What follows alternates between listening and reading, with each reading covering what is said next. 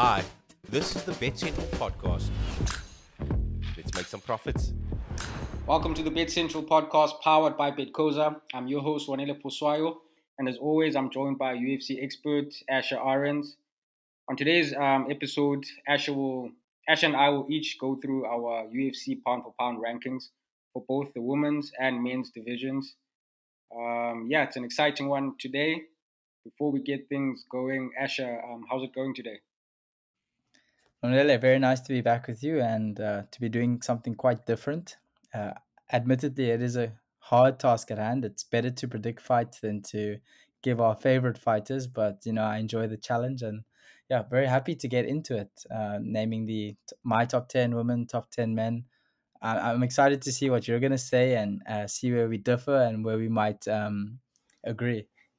Yeah, definitely. I'm actually also excited for your list because it wasn't really easy coming up or compiling this list of top 10 fighters because you have your favorites and you have the people that you don't not really fans of but deserve to be on the list. So it's not an easy task, but I'm kind of hopeful that my list is pretty decent. So yeah, I think we can start with you with the women's division. We're both going to giving our top 10 for the men's and women's division. So, who's your number 10 when it comes to the women's pound for pound rankings? Great. So, uh, really happy to start over here. I think 10 is a lot, but I'm going to be bold. And for number 10, I'm going to go with Manon Fiorot, the French fighter. I think she's awesome. I think I'm placing her at 10 because of maybe a recency bias, but there's also some futurology there. I think there's a lot of potential there. And I'm going to keep her at number 10 for me, top in my top 10. That's actually an interesting one. I'm kind of surprised that you have her in your top 10. But yeah, I think I understand your thinking. But I've gone for Jessica and Raj. Maybe a surprise that she's maybe this low. I'm not sure. But yeah, she's won five. No, she's won two of her last five fights. She's lost her last two to Erin Blanchfield and Yan Jonan. So she's kind of hit like a dip in form. She is a former champion, but when you look at the current rankings and who's the best pound for pound, for me, she's at number 10. Definitely good choice. Good choice, Lwanele. I think it's a very close one. That'll be a good fight as well. Yeah, definitely. So yeah, I'm gonna go first with number 9. My number 9 is Yan Jonan. She recently beat Jessica and Raj, so I feel like she kind of has to be above her. And the fact that she finished Jessica, she's probably in line for a title shot later this year or maybe early next year. I think she's got a bright future behind her. Maybe might struggle to get past the current strawweight champion. But yeah, my my number 9, Yan Jonan.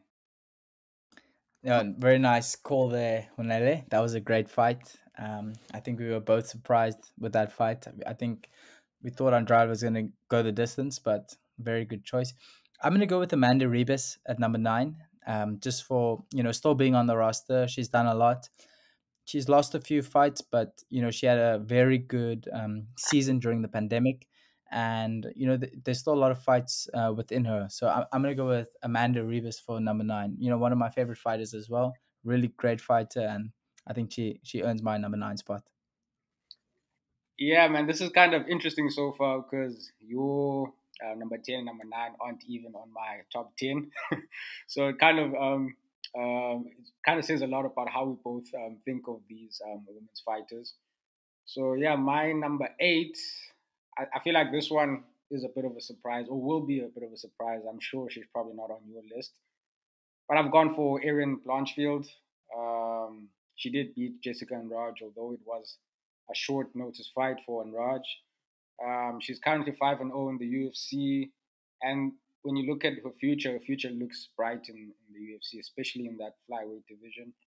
So yeah, I'm sure it's a bit of a That, surprise because she hasn't really done a lot in the UFC in her career so far. But I'll rank her above both Jessica and Yan. she's been active though. She's good, and she's a great fighter, and I love watching her fight. She's a very good fighter. Just kind of in a strange position, kind of like where Derek Lewis is now in the heavyweight division.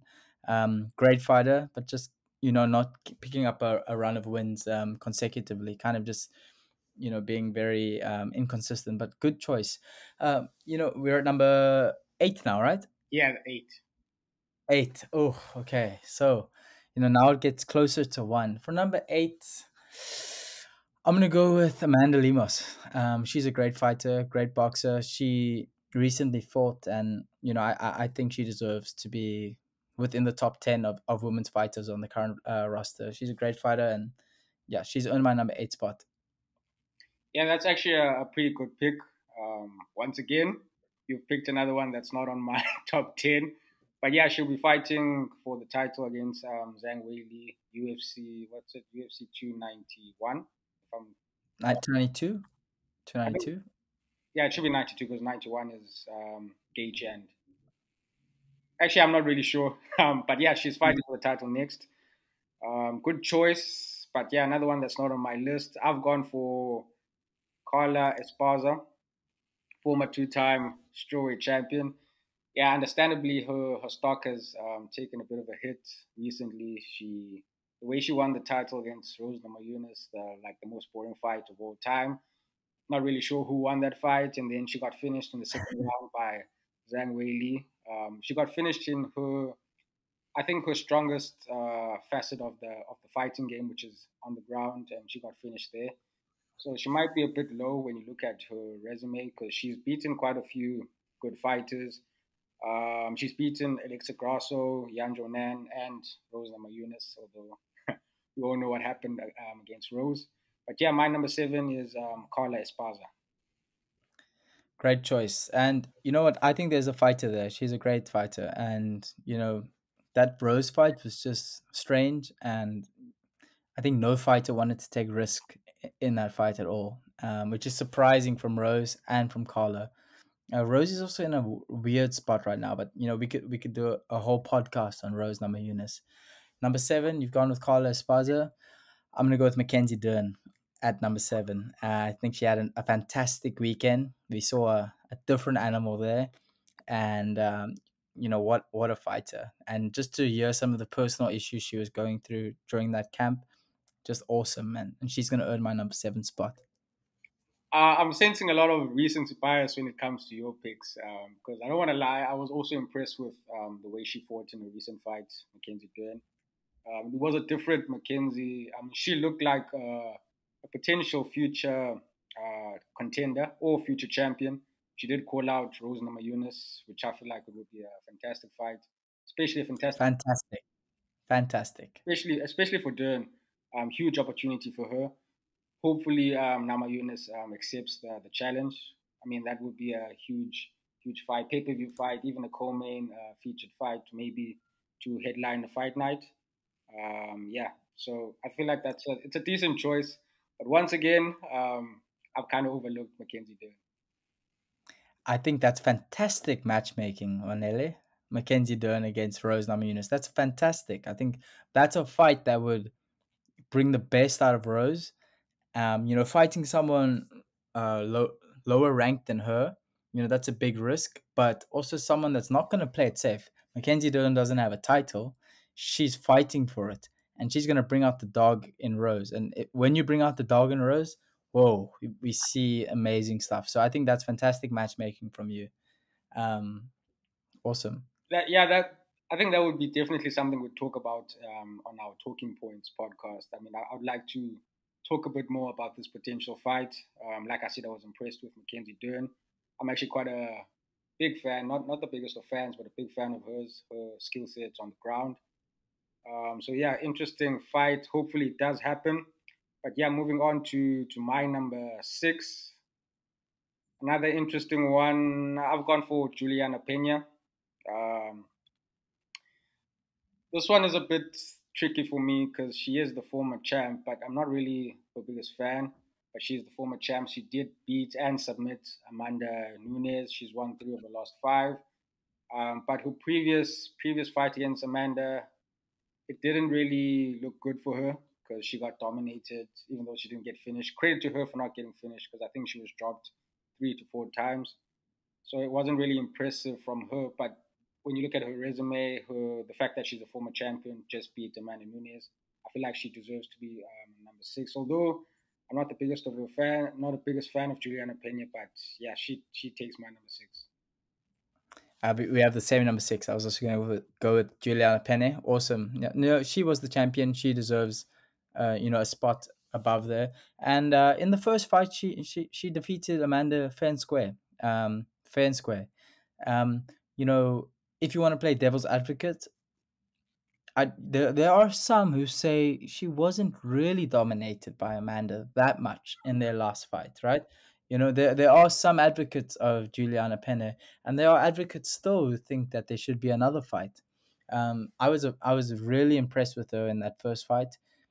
You can say anything about Amanda and not showing up, tapping too quickly, but it was awesome from Juliana Penn, and she was a champion. She deserves that number 6. So we're equal there at number 6. Yeah, I'm glad we finally have like we equal when it comes with this. Yeah, when it comes to Juliana Pena, like I feel like she got dominated in that fight. I'm sure like there are some people who feel like she did pretty well. It was a close fight, but I think Amanda Nunes showed like that there are levels to this. Although you do make a great point, Juliana Pena won the first fight fair and square. She dominated, not really dominated, but she looked very good in the first round. I think she finished it in the second round. She also looked good there before she finished Amanda Nunes. So I'm not taking anything away from that victory. It was no fluke. She beat Amanda Nunes. Second fight, Amanda, even though she couldn't finish it, she dominated and showed that she is the better fighter. And I feel like the third fight, if it happened, I feel like Amanda was going to close the story with a finish, probably a knockout. I think a knockout. I don't think she can probably finish Pena on the ground. She's good on the ground. So yeah, that's another what do you call it, story for another day, another topic for another day. But I'm glad we both agreed Juliana Pena is number 6. My number 5, I feel like we have to agree on this one. Hopefully we do. My number 5 is Rose Namajunas.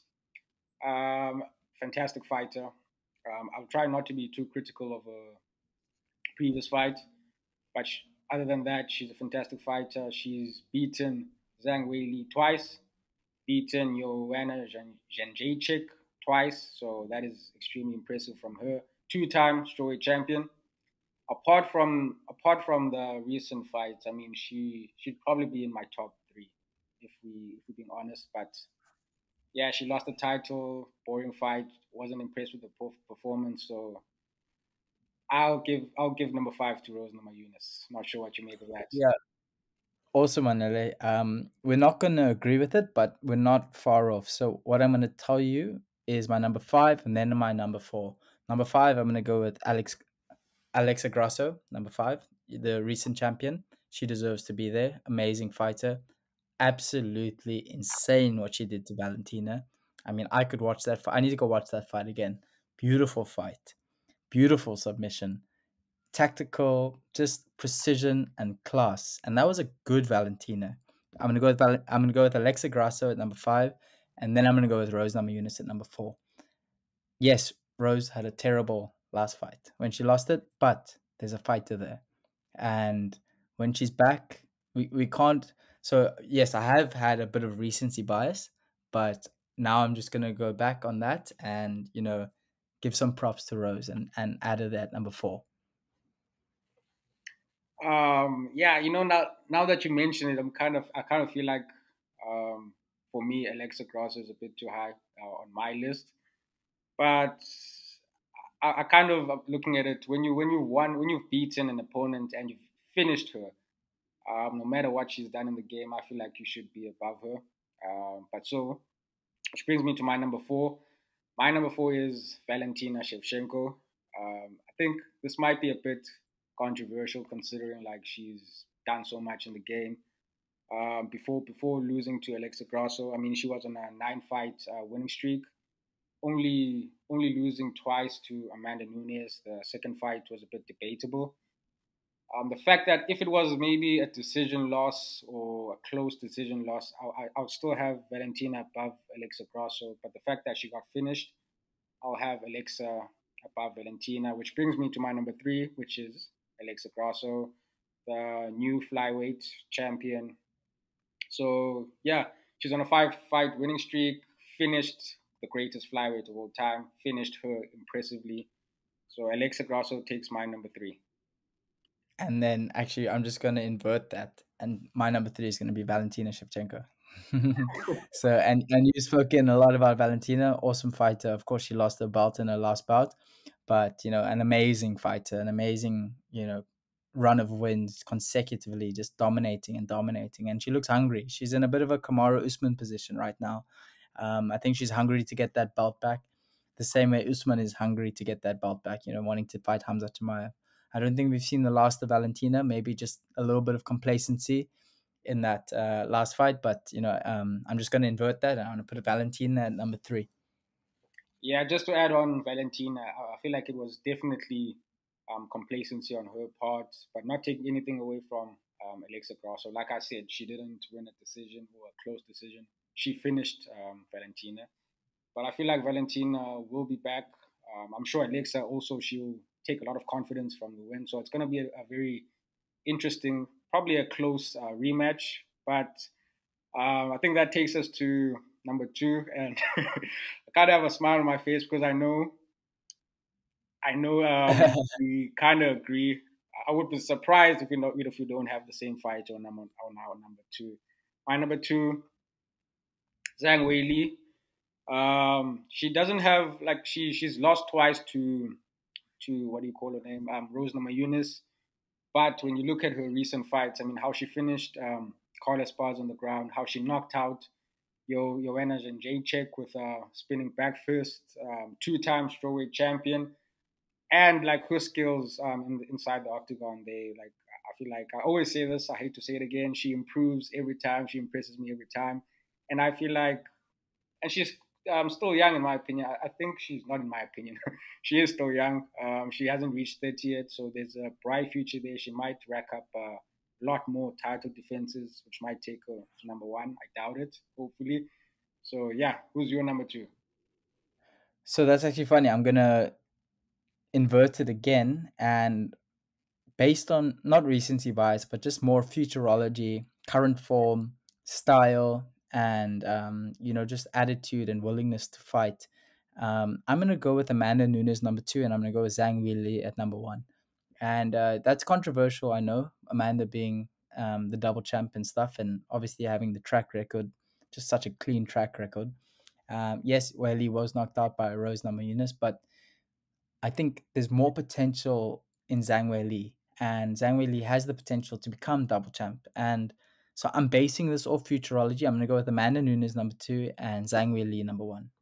Zhang Weili is the best fighter for me the best female fighter on the roster. And she's up there with, if we were doing a combined list of men and females, she's there in top 5 for me too. So, I'm going to go with Weili for number 1. I won't really argue with you too much on this point, especially when you look at her skills, you look at her skill set, the way she's extremely well rounded, and when you look at her future, her potential, because she still has a lot to do in the UFC. Like you said, she could become a double champ. So I won't really. It's not as controversial as some people may think. Even myself, I was actually surprised that you went with her at number 1. But yeah, pretty obvious who my number 1 is, Amanda Nunes. I don't need to say a lot when it comes to Amanda, to be fair. She's done it all. I know she is a double champ, but is she really a double champ? Because she's not really defending her belt. I think it's just for the promotion's sake, to promote her fights, the fact that she's still hanging on to that belt. But yeah, she did lose her fight against Pena. But what makes a champion is how you come back, how you take that defeat and how you come back. And she did that. Same with Israel Adesanya, losing to Pereira, then coming back. So I'll give her credit, especially how she adjusted in that fight, and she went on to dominate. And I still say she dominated Juliana Pena. So yeah, my number 1 is Amanda the Lioness Nunes. Awesome. Done with the females. Awesome. And I love that, actually. I look forward to seeing these fighters fight more. And I think amazing matchmaking on your part with the Mackenzie Dern and Namajunas fight. Yeah, definitely, man. I feel like now, yeah, it's definitely time to move on to the men's pound for pound rankings. This time I'll go first. My number 10 is Jamal Hill. I was surprised to actually see that on the UFC's pound for pound rankings, he isn't even on the top 10 because he's only in his UFC career he's only lost once. Recent fight he beat dominated Glover Teixeira. Has a knockout win over Johnny Walker. So I feel like I feel like he deserves to be in the top 10. So yeah, my number 10, Jamal Hill, the current light heavyweight champion. Awesome choice there, Jamal Hill. Still a lot of potential, a lot of room to grow and get better as a mixed martial artist. He handled Glover with such like precision and such calculation, and he has so much to do, so much to learn, and he's already the champion.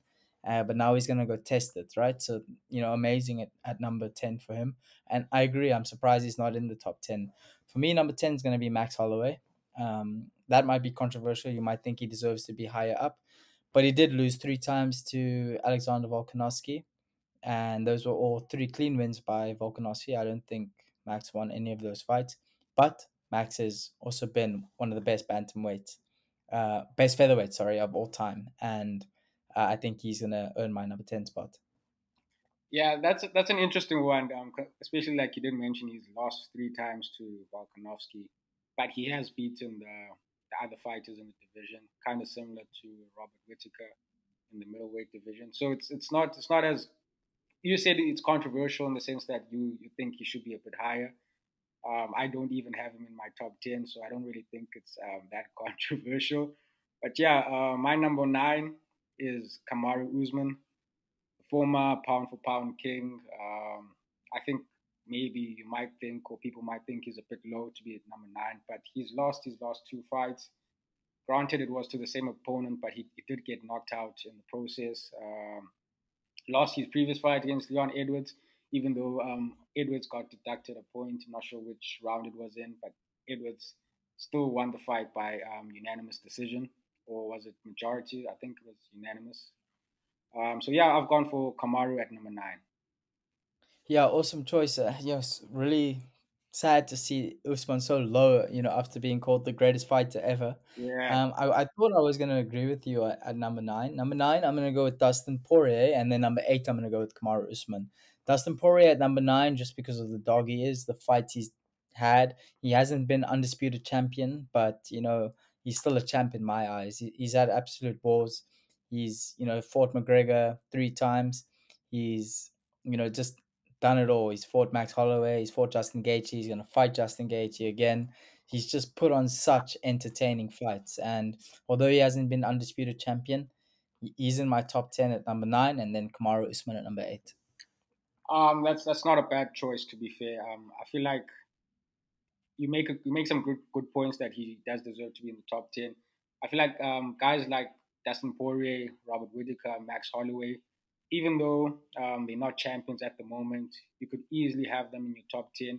The only people that have beaten Dustin Poirier are Charles Oliveira and Khabib Nurmagomedov. So those are not too bad people to lose to. I mean, there's nothing bad losing to those guys. Yeah, like he is a former interim champion, hasn't been undisputed champion yet. I might get that chance if he gets past Justin Gaethje. So I don't. I'm not too disappointed with him in your top 10. I feel like I could have him in my top 10, but yeah, there's just so many great fighters in the UFC men's division. So yeah, my number we at number 8 now. My number 8. I feel like you might be disappointed that he is this low. I've gone for Charles Oliveira. Charles Oliveira, yeah, former lightweight champion. He finished Michael Chandler, finished Dustin Poirier, finished Justin Gaethje. He was on an 11-fight win streak before he got finished by Islam Makhachev at UFC 280. I'm sure you're pretty disappointed that he's this low. But yeah, Charles Oliveira. 100%. I have to give you credit there. I'm placing him in your top 10, and a little bit low, but I see your reasoning and I see your logic behind it. Yeah, Charles Oliveira, what a great fighter. deserves to be in the top 10. You know, if he was anything lower than that, Vanelli, I think I'd have been very upset with you. But by number 7, I'm gonna go with Aljamain Sterling, bantamweight champion of the world, absolute stud, always fights and always makes weight. A lot of negative comments about Sterling recently. You know, I just wish Sterling didn't celebrate that disqualification win against Jan. I just wish he just, you know, his story could have been so different if he just didn't show off the title, just put it away, and just acted like he wasn't the champion. It would have done wonders for his public relations, etc. But that being said, he has one of the best bantamweight resumes and is arguably the best bantamweight of all time. He's going to come in at number 7 for me. Yeah, I won't really disagree too much about that. Aljamain Sterling. I feel like Aljamain is definitely has to be in the top 10. What he's done in the bantamweight division. So I'm going to give you my number 7, which is Brandon Moreno. The only difference between Moreno and Aljamain Sterling is the fact when Moreno won it, he lost it again. Aljamain has defended his title 3 times, hasn't lost since winning the title.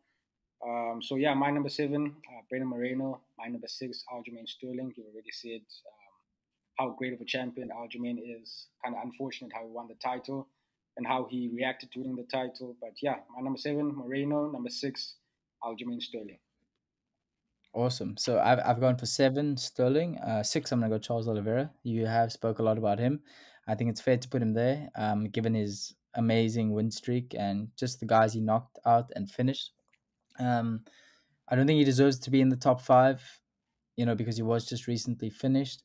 I was gonna put him in at 5, but yeah, I just thought it would be unfair and more of a bias, a heavy bias from my end, with him being my favorite fighter and all. But yeah, I've gone with Charles Oliveira at number 6, and number 5, Leon Rocky Edwards. I'm actually glad you mentioned that. I feel like our number 5 and number 4 are gonna be the same. I've also gone for Leon Rocky Edwards to be as my number 5. I think it's close between him and Israel Adesanya. Um, the only reason I would have Adesanya above Leon is because Adesanya recently lost to Alex Pereira, the guy he lost to twice in kickboxing, lost to him in MMA. Still accepted the rematch, came back, knocked him out. So and he's beaten everyone in the middleweight division.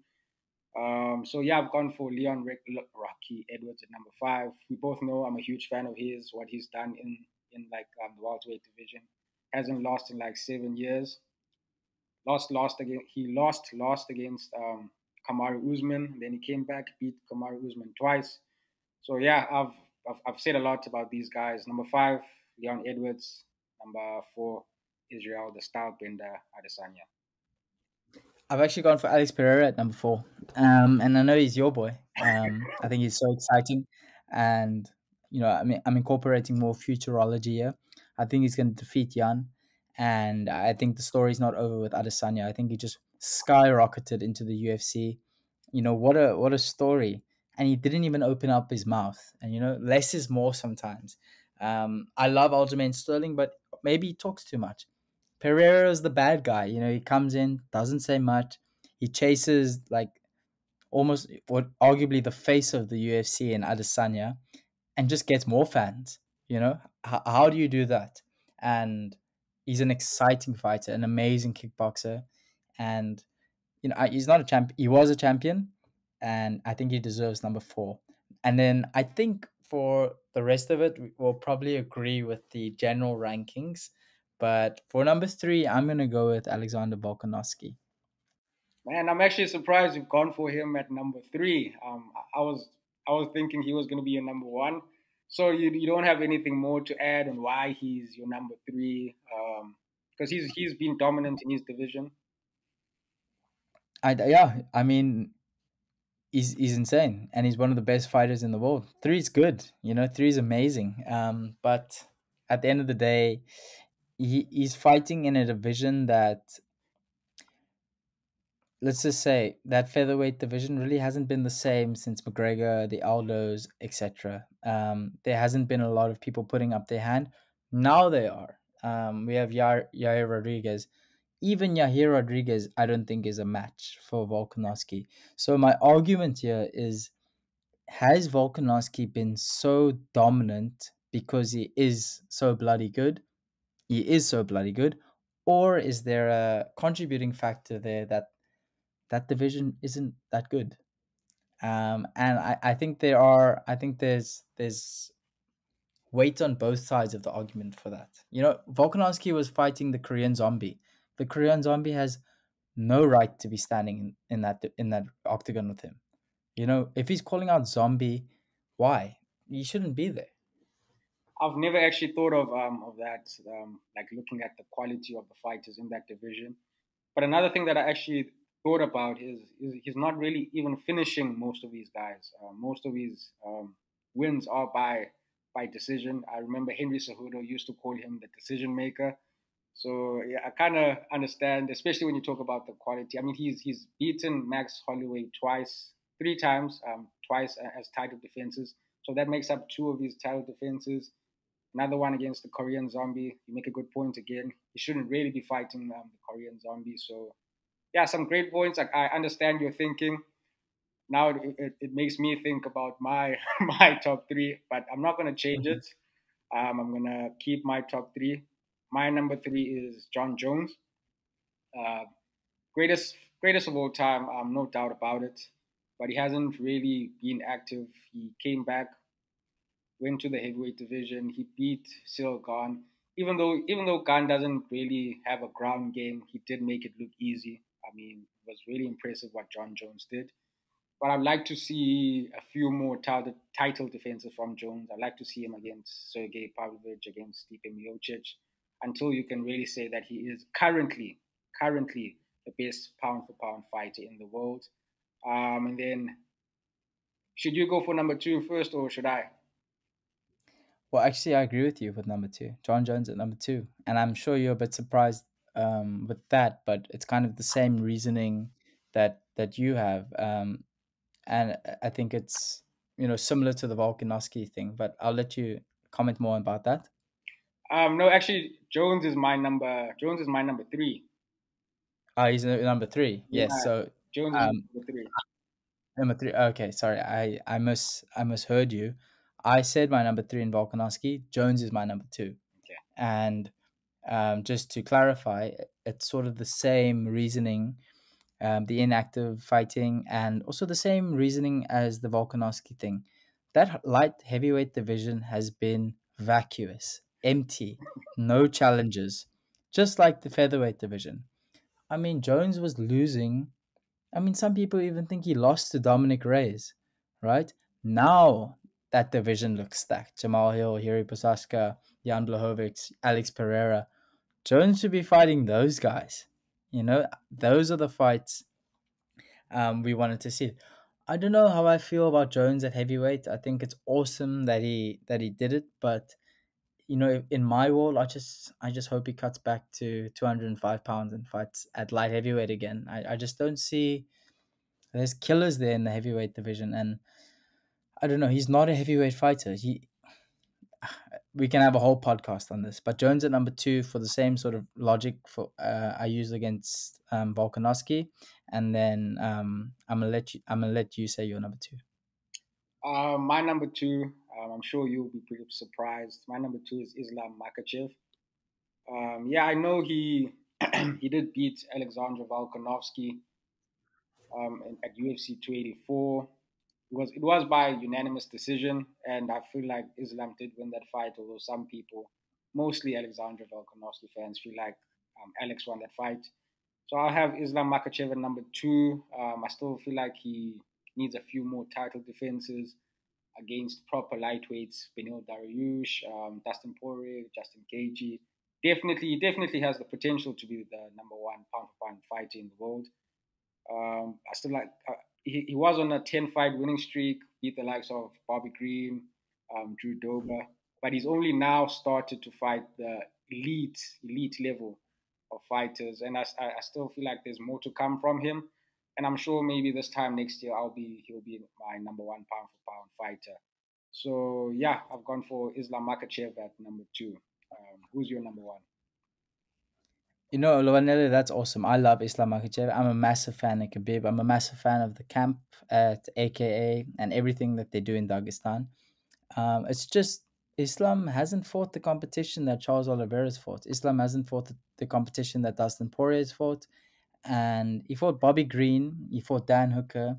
He got a title shot against Charles in Abu Dhabi. I mean, Charles was already going into that fight at a disadvantage. And I'm not crapping on Islam Makhachev, but he has to do more. He has to do more. And people think he lost that fight to Volkanovski. I love Islam Makhachev. I think he brings a beautiful dynamic to the game, but you have to understand my logic here as to why he's not even on my top 10 list.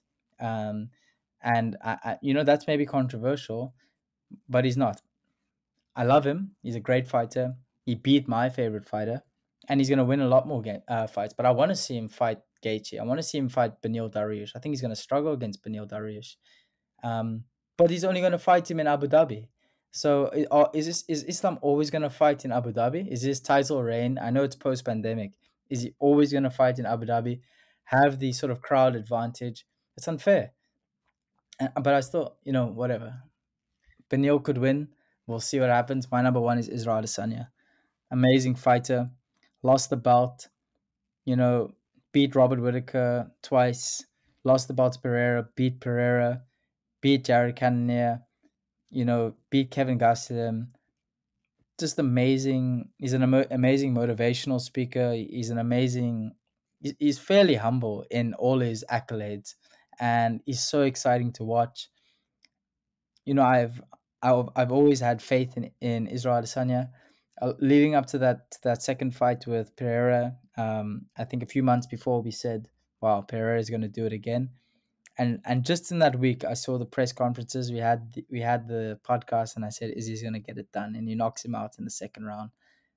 Amazing, just an amazing story, a Rocky story. Israel Adesanya is my number one fighter in the world. Before I comment on Israel Adesanya being your number one, I have to come to the defense of my favorite UFC fighter, Islam Makhachev. I did say that he's only just getting started. He hasn't beaten the best lightweights in the world, but that really isn't really his fault, because most fighters in the top 10, in the top 5, they didn't want to take fights against him. He he called out Michael Chandler. Michael Chandler didn't want to take the fight. He's kind of in a similar situation. There's this Umar Nurmagomedov guy, undefeated. He's in the top 15, but he can't get a fight. He's undefeated. People don't want to fight him. So that's the defense I would have for Makhachev. When you talk about him always fighting in Abu Dhabi, I understand your thinking, but at the same time, UFC is a business. They need a fighter from that region to headline Abu Dhabi, the Abu Dhabi card.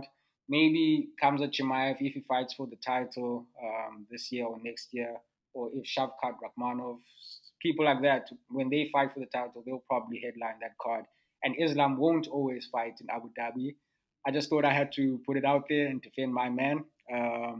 Yeah, when it comes to Israel Adesanya being your number one, I feel like Islam Makhachev not being in your top 10 is the most controversial thing that you and I have both said on this podcast. Second to that is Adesanya being your number one. I understand that he's a fantastic fighter. He's come back from adversity. Skill wise, he's phenomenal. Like, his takedown defense is great. His striking is world class.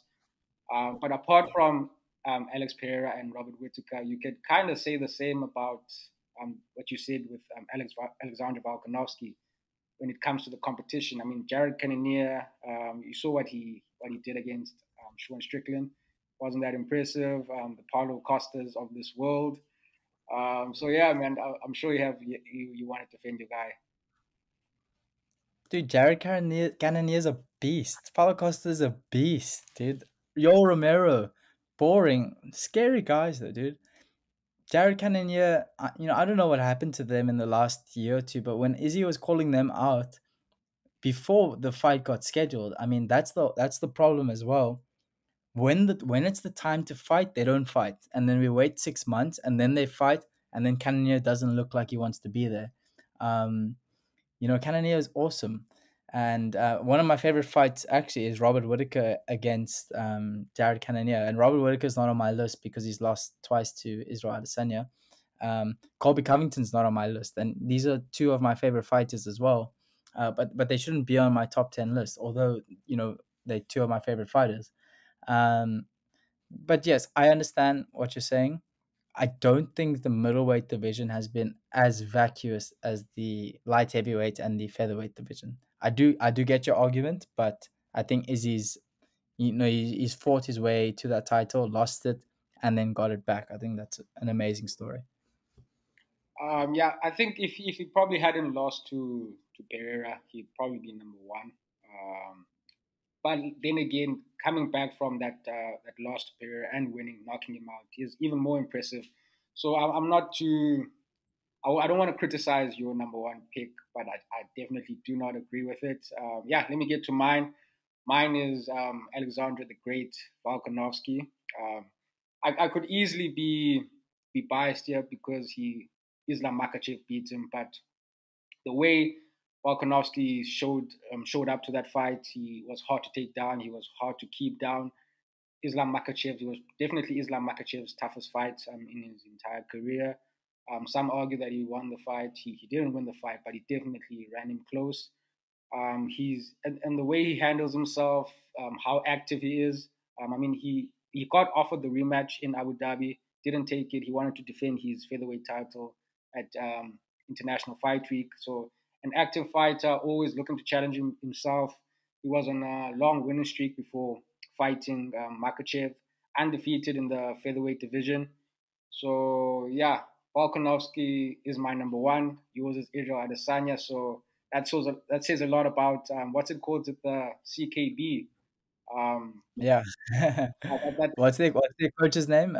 Eugene, Eugene. yeah, Eugene Yeah. Foreman. Yeah, so it says a lot about what they're doing over there in New Zealand and Australia. They're obviously doing something right. Mm. So yeah, my Yeah, Lwanele, I, mad props to Alexander Volkanovski.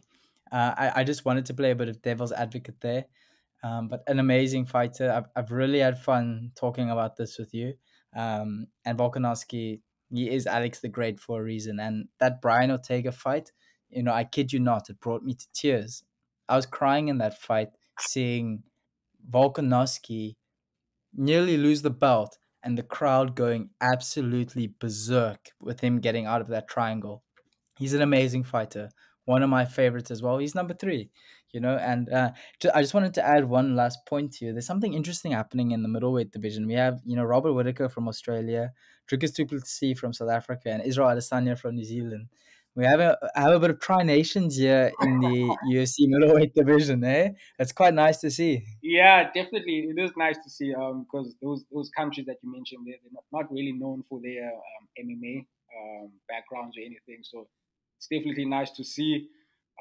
Great fight coming up. Dricus Du Plessis, Robert Whittaker, the winner of that potentially gets to fight Adesanya.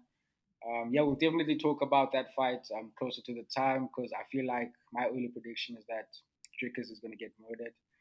We're going to see. Hopefully, I can change my mind closer to the time. But yeah, before we end things off, is there anything else you want to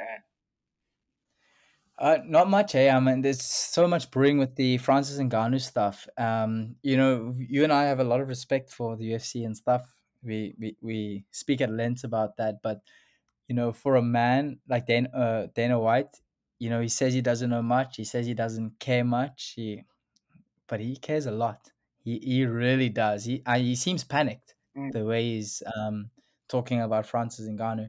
We've also seen Aljamain Sterling come up and say like, why can't you just rephrase your words when you speak about me?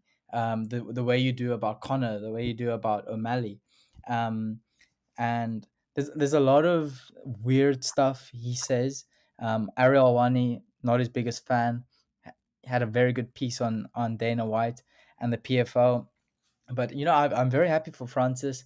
Francis, all he wanted was to be wished well. He finished his contract. He fought with a blown out knee, and I'm really resonating with Francis Ngannou and Aljamain Sterling's sentiments on Dana White at the moment, and it's really odd that he just can't rephrase his words, especially about Aljamain Sterling. Of course he won by disqualification, but I'm just so happy with the way Aljamain Sterling stood up for himself recently.